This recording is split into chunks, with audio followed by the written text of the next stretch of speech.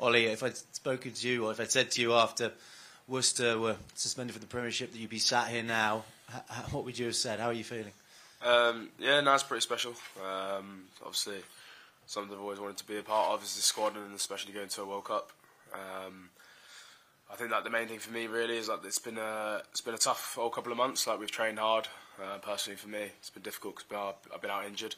So I'm just looking forward to the next few weeks, just getting stuck back in with the squad, pushing forward over these next games. But the big focus is obviously this weekend against Wales. Do you sense a big opportunity for you? What do you hope to bring in terms of a point of difference? I think it's an opportunity for all of us. Personally, for me, I just want to put my best foot forward. Starts with training today, like Owen just said this afternoon. And yeah, it's an opportunity for us to do something special, and we're all in it together. So yeah, it should be good. Hi there. If I could just put one to Ben. There was a lot of talk about the back row options available for England, and Steve's talked a lot about flexibility. Tell us about your conversation with him you had on Sunday morning. It was early. It was about 9 o'clock in the morning, so I just got up, had a bit of a sleepless night. So yeah, I wasn't really sure. But no, yeah, the conversation I had with him was really encouraging in terms of what he wanted out of me. The thing Steve's done since he's come in is he's really encouraged us to be the player that we are, not try and fit into another mould or try and be something different. He wants to see our strengths. He wants to see how we can put our best foot forward, as Ollie's touched upon, and the training that we've been able to do over the last couple of weeks in terms of the boys coming back from the final and stuff. We've been able to do that, so it's been brilliant. How important do you think it has been for you that you can move around that back row? I don't think there's one player that can't in our back row. So yeah, I mean, like you say, flexibility in tournament rugby always helps. This will be one of the first tournaments I've been involved in terms of that intensity. So yeah, I mean, it must help. But like you said, I think everyone can do that, and we're all slightly different in our own way, which is I think is really nice. We've got a nice balance to that makeup, and yeah, looking forward to seeing how we grow as a unit and as a team. And just on that sleepless night, who did you contact first when you found out? My mum, yeah, she was buzzing, and yeah, no, she was so happy, over the moon, and I think she was straight onto whatever BA and onto the booking some flights. So yeah. There's going to be a big Earl contingent out in France. Yeah, I think so. Well, yeah, I hope so. I think I'll be a good England contingent by all accounts, and yeah, I'm really excited to get out there and experience, like I said, my first kind of competition rugby.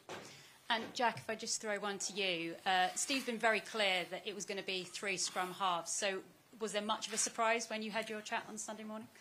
I think you always have that doubt that he might change his mind or things might change. So yeah, to have it confirmed on Sunday was obviously a really nice feeling. But it's been brilliant working with as a 3, and we're working hard to push each other each week and add to our games and challenge each other as much as we can. So no, it's been really good. Thank you. And just lastly from me, who did you tell first that you were in? I FaceTimed my family. They were in the car, and yeah, so I FaceTimed my mum who wasn't driving, and yeah, they were all, mum, dad, and sister, all in the car. So no, it was very special. Mum cried a lot, which was, yeah, a bit hard to deal with, but it was all right. No, it was really nice, really special. Where were they going? They were going back from Oxford. My sister had just moved her stuff into a new uni house, so they were driving back from Oxford Brooks, yeah. Very nice. Congratulations. Thank you. Morning, everybody. Afternoon. Congratulations to all of you. Ollie, you're the only one who's not told us about your knock on the door story. So how did you find out? Who did you call? How did you feel?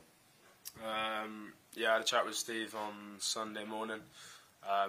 Told me, yeah, that I was in the squad. Kind of just explained what he wanted for me going forward. Came out there, called my missus, called my family. And yeah, that was pretty it. It was pretty surreal, special moment. But quickly kind of realised back into camp the next day, so kind of had to switch off a bit and then kind of focus on regathering for this week. You seem to be handling it very coolly. You're heading to a World Cup with England. Yeah, no, I mean, it is special, don't get me wrong. But I think my main focus is getting on that plane to start with. And that starts with playing well this week and and building into these games and getting that form that we need to go to a World Cup with. And then I'm sure as it develops and as we go through the tournament, hopefully it'll be pretty good. I accept you're not going to give away game plans, but give us an indication of the kind of conversation you had with Steve when he talks about what he wants from you. The main thing for me is I think Steve just wants me to be myself. Like, he knows personally what my strengths are, and he wants me to be the best at them. Obviously, there's areas of my game that I can work on, and I'm constantly trying to work on week in, week out. But the main thing, a bit like what Ben said earlier, is he wants us to show our strengths and really set a precedent with those within the training and then within our games.